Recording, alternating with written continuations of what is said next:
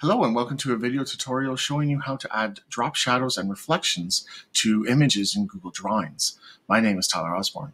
So to add a drop shadow, first you have to create the image itself. So you can either import an image or you can use one that you've created.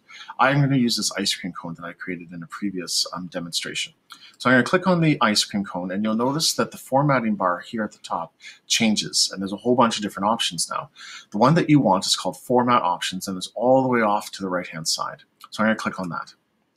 When I click on that, I got these two new menu options here and there's Drop Shadow and Reflection. So let's try clicking on Drop Shadow. Now you'll notice when I click off of my image that there's a bit of a shadow around the outside of the cone. It might be a little bit hard to see, so we can actually format it by clicking on the image again and going into the little triangle on the side.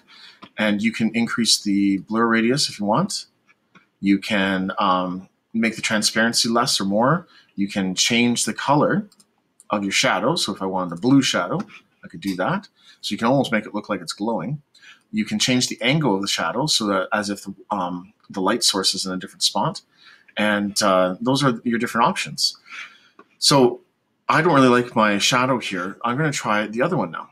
So I'm going to get rid of the drop shadow. And now I'm going to go into reflection.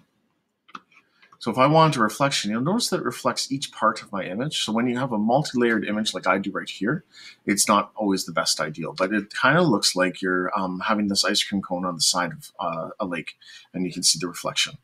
So sometimes the images that you draw yourself aren't necessarily the best options for the drop shadow and the reflection, but it might work for you. Let's take a look at an image that we import. So I'm going to move this out of the way and let's import an image. So I'm going to click the image icon and the triangle on the side and then we'll search for the web. And let's search up something. Maybe I'm going to search up a turtle. And I like this turtle right here. So I'm going to insert it. And he's a little bit big, so I'm going to move him a little bit. Okay, now this works just like the ice cream cone. The format bar is empty right now. I need to click on the image, and then I have format options all the way on the right. If you're working on a small screen, you might have to click some arrows to expand the menu to see everything, but it's format options. So click on the format options, and now we have more options than we had last time. Last time we were creating with an image that we created. This time we're going to be working with a image that we imported, so you actually have some photographic editing abilities. So let's go into recolor, and you can see that you can make this a whole bunch of different colors. So if you wanted to make it look like it's swimming through polluted water, maybe you could turn it into a greenish yellow. Or if you wanted it black and white, or sorry, that's a negative, that's not black and white, you could do that too. I'm going to go with no recolor though. Let's take a look at the adjustments that you can make. These are some photo editing ones. So you can make the image a little slightly transparent so you can actually see through it a bit. You can increase the brightness or darkness of the photo. Oh, that's hard to look at.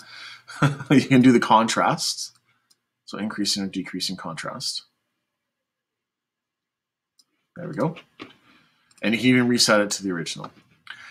So I'm not going to change anything there, but let's take a look at the drop shadow. So when I put the drop shadow on, so increase my blur radius here and the distance. There we go. So you can see the drop shadow a bit better. I want you to notice that the drop shadow only goes around the photo itself. It doesn't go around the turtle. So it's just something to be aware of. You might want that photo to really pop off the page. That's when you're going to use a shadow. But it doesn't go around the interior image. So even if I had an image with a white background, so there was a turtle there that had a white background, it's going to go around the white box that's around the turtle, not the turtle itself. So that's the drop shadow. Let's try the reflection now. So this is kind of cool. It kind of makes it look like it's sitting on the edge of a pond. And I've seen this particular thing a lot in Apple Keynotes. This is a very popular feature in Apple Keynotes. So it's nice to have it here in Google Slides. So you can increase the transparency of that reflection so it's not so bright. You can increase the distance away. And you can increase the size of the reflection if that's something that you want to do. So those are the drop shadow and reflection options in Google Drawings. Yes, in Google Drawings. If you have any feedback for this particular tutorial, other than the fact that I say a lot, please leave a comment in the YouTube channel. Thanks for watching.